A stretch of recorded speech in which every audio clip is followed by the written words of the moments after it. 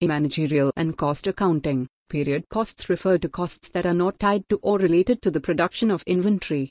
Examples include selling general and administrative expenses, marketing expenses, CEO salary, and rent expense relating to a corporate office. The costs are not related to the production of inventory and are therefore expensed in the period incurred. Example of period costs. The following illustrates costs incurred by a manufacturing company in the first year of operations. $10,000 in direct materials related to the production of a product.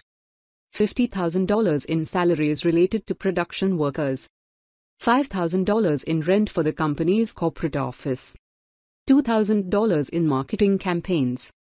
$300 electricity bill related to the company's production facility, and $20,000 in salaries related to the company's accountants.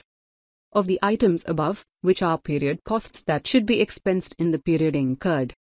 Answer: $5,000 in rent for the company's corporate office, $2,000 in marketing campaigns, and $20,000 in salaries related to the company's accountants are period costs, as they do not relate to the manufacture of products.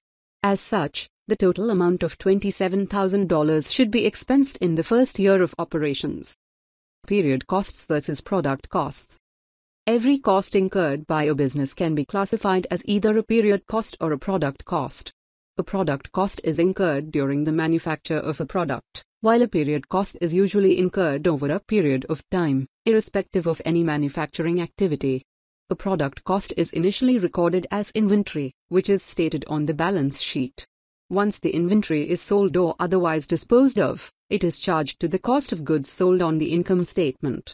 A period cost is charged to expense on the income statement as soon as it is incurred.